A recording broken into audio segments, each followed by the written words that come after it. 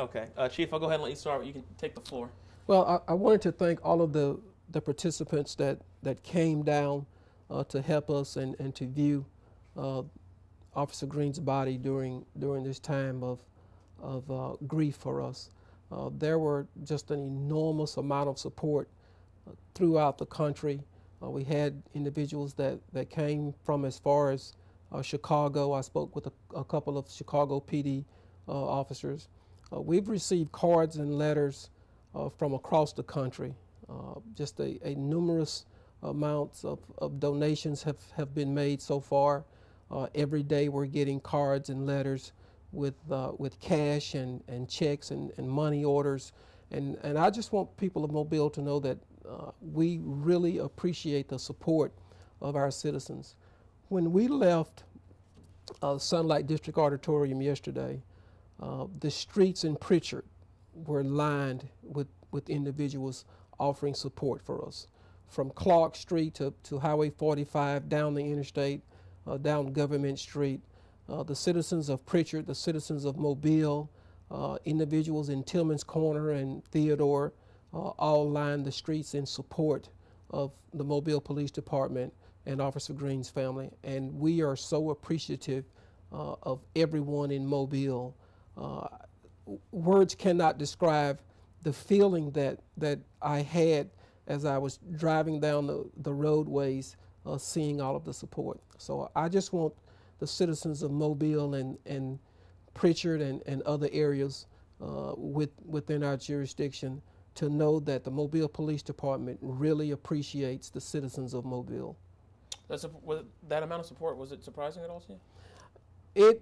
It was a spectacular sight. Never in my life have I seen such support. I'm sure that the family appreciates it, and it was overwhelming support.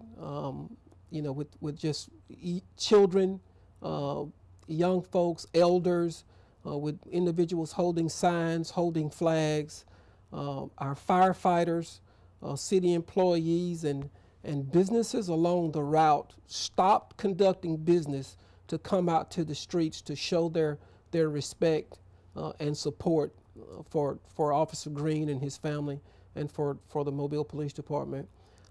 People traveled here from across the country that didn't know the officer. And that just shows how much of continuity there is within the law enforcement family, and we really appreciate it. And I guess now at the department, I mean, you guys kind of have to switch gears now. I mean, I understand there's an investigation that has to take place now. Well, one of the things is that, in this chain that we have, we lost the link, and so we have to go back and rebuild that link, and that's going to take some time. We offer grief counseling to our officers who are involved and those who were not, who may have difficulty with the death of Officer Green. We want to make sure that we support our officers, that we support our civilian employees and everyone associated with Officer Green. We've had a lot of contact with the family. As a matter of fact, I just left the family. We took more food there. But again, thank all of the citizens that donated. We had individuals who donated up to a single individual who donated up to $10,000. That's an enormous amount of money that shows a lot of character of individuals who are willing to support us in that manner. So we really appreciate that. And I know it's only been, less than a week now. Yes.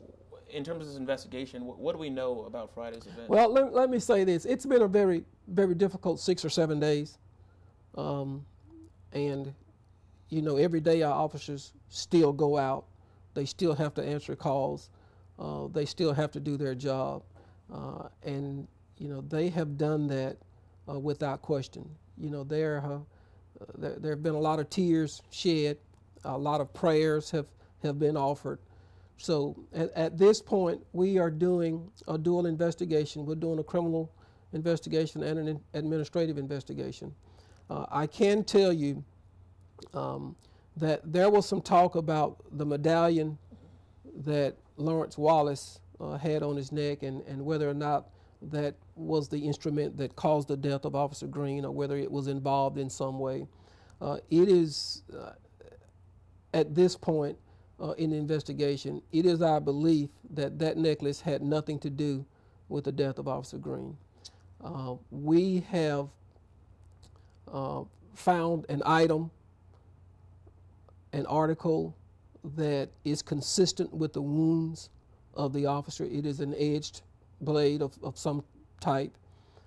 We still have a little work to do on that, but we believe that that edged blade is what was used to stab the officer.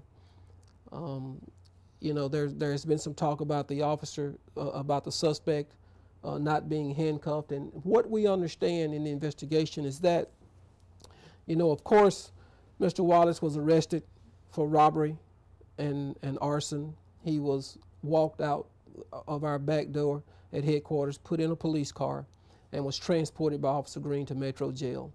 Somewhere between here and Metro Jail, Mr. Wallace got out of his handcuffs. Now, he was certainly handcuffed in the rear the way he should have been. We believe that he used a handcuff key. We're not sure where it came from, where he had it concealed on his body, but we found a handcuff key underneath the sole of his shoe once he was taken into custody. So we believe he took his handcuffs off. I have had an opportunity to look at some video from Metro Jail. It appears that when they arrived at Metro, the officer pulled into the Sally Port, removed Wallace from the rear of the car, and at that point Wallace pretended as if he was handcuffed. He kept his hands locked behind his back, and as the officer and the suspect walked toward the Sally Port door, or the booking door, is when the officer noticed that he was not handcuffed. As a matter of fact, Wallace raised his left hand. When the officer noticed that his left hand was not secure, he reached for his left hand, and Wallace stabbed the officer in the right, in the left side. I'm sorry, in the left side. There was a fight, there was a struggle, and it appears that the officer was stabbed a second time. And at that point, Wallace retrieved the officer's keys, entered his police car, started it, and rammed his way out of the Sally Port door. He left that location, he left Metro Jail, and ended up, the next contact we'd had with him was south on Dauphin Island Parkway, where we tracked him to Daytona Drive. And at that point, there were a number of officers who were there. Wallace fired several shots, multiple shots at the officers. The officers returned fire.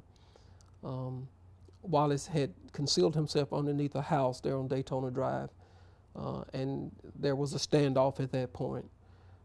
That lasted around an hour or so. There were more shots fired.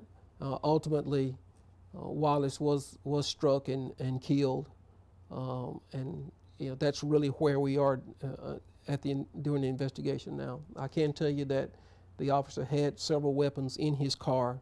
Those are the weapons that Wallace fired at the officers. Now you said that he had some sort of blade or something as instrument we think was used. Did you say that you think he may have had that concealed on him? We're talking about Wallace? I believe the investigation indicates that he retrieved a blade or some kind of edged weapon from somewhere. It may have been concealed on his body. The investigation may or may not determine where it was, because obviously we can't question Wallace as to where it was. The officer can't tell us anything. But certainly we have located an edged weapon. We have located a handcuff key. But I can tell you that there were officers and or detectives who searched Wallace prior to him being placed in the police car. Hey, you talked about the medallion a little bit, and everyone is so hung up on this medallion thing. Is it possible that that weapon was concealed within the medallion? Because that's No. what's, no. It is not possible that the weapon was concealed within that medallion. The weapon that we believe was used is it's so large, it's larger than the medallion. So there's no way that it was concealed inside, behind that medallion, inside or behind the medallion. So, all of those speculations that the medallion was used. Why didn't they take the medallion? The medallion had nothing to do with the death of that officer. And you were saying that he was searched before. Are there any concerns in terms of protocol when it comes to searching these suspects? Well, there's always concern. What we do not do here is generally we don't strip search people. Now, there are areas of the body where people hide things underneath their clothing, and not going into, the extent of the search. I can tell you that there, somewhere on his body or concealed within some clothing was some type of weapon and the handcuff key. Are there any?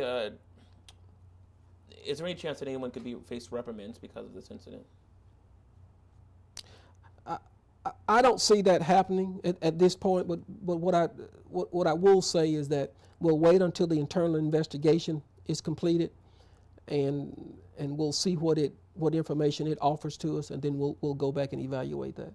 I know this is something you clearly guys want to be thorough with. Any indication of a timeline is in terms of this investigation? No, this is one of those investigations that we certainly want to take our time with and be as thorough as possible to make sure that we do it right and that we look at all aspects and facets as to what happened from start to finish. And Chief, what have you told your officers? I can imagine that some of them might be a little bit on edge in terms of transporting suspects now.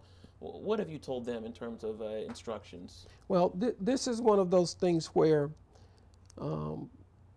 we are going to be more cautious in everything that we do. And so they have been cautioned about searching and transporting and the proper procedure and training. So, for the most part, this is one of those things that could never happen again.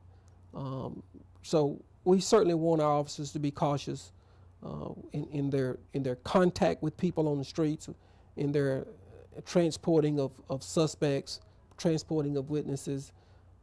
This is truly a tragic and unfortunate incident, and we certainly don't want it to happen again.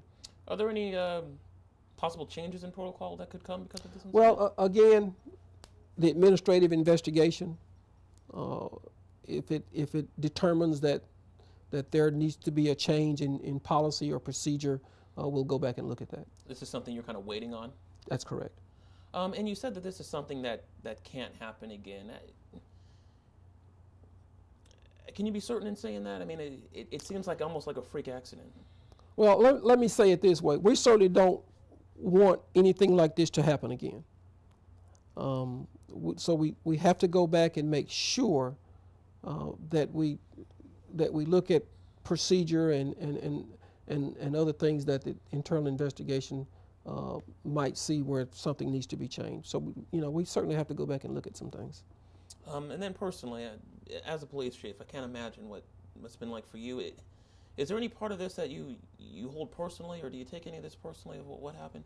Well, all of the men and women in this department are my responsibility. And I'll leave it at that. So if these were your children, your sons and your daughters, and there was a death, then you can imagine how I feel.